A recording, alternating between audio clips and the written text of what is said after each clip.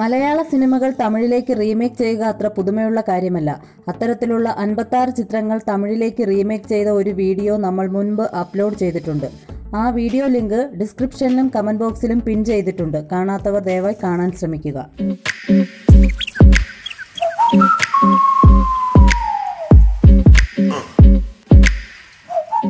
മുൻ ക്രിക്കറ്റ് താരം ഹർഭജൻ സിംഗ് ആദ്യമായി വെള്ളിത്തിരയിലേക്ക് എത്തുന്ന തമിഴ് ചിത്രമാണ് ഫ്രണ്ട്ഷിപ്പ്. ഹർഭജനൊപ്പം ആക്ഷൻ കിങ് അർജുനും ഒരു പ്രധാന വേഷത്തിൽ ചിത്രത്തിലുണ്ട്. ശ്രീലങ്കൻ താരമായ ലോസ്ലിയയാണ് ചിത്രത്തിൽ നായികയായി എത്തുന്നത്. ക്യാമ്പസ് പശ്ചാത്തലമായി ഒരുങ്ങുന്ന ഒരു ത്രില്ലർ കൂടിയായ ചിത്രത്തിന്റെ ആദ്യ ഗാനം പുറത്തു വന്നിരുന്നു. സ്റ്റൈൽ മന്നൻ രജനീകാന്തിന്റെ ട്രിബ്യൂട്ട് വീഡിയോ ആയി ഇറങ്ങിയ ഈ ഗാനത്തിന് സൂപ്പർ സ്റ്റാർ ആന്തം എന്നാണ് നാമകരണം ചെയ്തിരിക്കുന്നത്. തമിഴകത്തിന്റെ പ്രിയതാരം ചിമ്പു ആലപിച്ചിരിക്കുന്ന ഈ ഗാനത്തിന് സംഗീതം നൽകിയിരിക്കുന്നത് ഉദയകുമാറാണ്. എന്നാൽ ഇപ്പോൾ സംഗതി മറ്റൊന്നുമല്ല.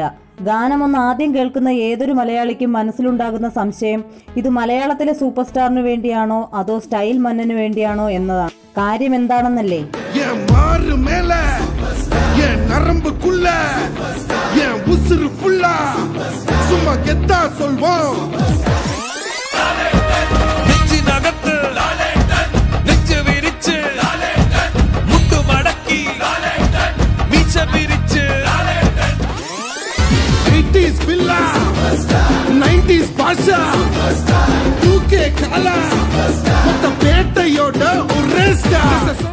രണ്ടായിരത്തി 2018 പുറത്തിറങ്ങിയ മലയാള ചിത്രമായ ക്യൂനിൽ നിന്നും പ്രചോദനം ഉൾക്കൊണ്ടാണ് സൂപ്പർ സ്റ്റാർ ആന്തം പുറത്തിറക്കിയിരിക്കുന്നതെന്ന് ഗാനത്തിൽ ഫ്രണ്ട്ഷിപ്പിന്റെ അണിയറ പ്രവർത്തകർ തന്നെ കാണിക്കുന്നുണ്ട്. നെഞ്ചിനകത്ത് ലാലേട്ടൻ എന്ന മലയാള ഗാനം എത്രത്തോളം ഇമ്പാക്റ്റാണ് മറ്റുള്ള ഇൻഡസ്ട്രിയിൽ ഉളവാക്കിയിരിക്കുന്നതെന്ന് ഇതിൽ നിന്ന് വ്യക്തം.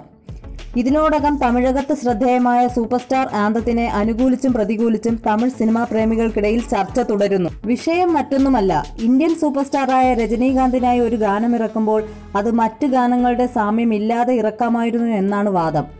എന്തായാലും അന്തസ്സോടെ കോളിവുഡ് ഉൾക്കൊണ്ട ഈ പ്രചോദന ഗാനത്തിൽ മലയാളിക്ക് അഭിമാനിക്കാം. കാരണം നമ്മുടെ നെഞ്ചിനകത്ത് ലാലേട്ടൻ. ഈ വിഷയത്തെക്കുറിച്ച് നിങ്ങൾക്കും പ്രതികരിക്കാം. നിങ്ങളുടെ അഭിപ്രായങ്ങൾ കമന്റായി രേഖപ്പെടുത്തുക. മറ്റൊരു വീഡിയോയുമായി വരുന്നതുവരെ എല്ലാവർക്കും നന്ദി, നമസ്കാരം.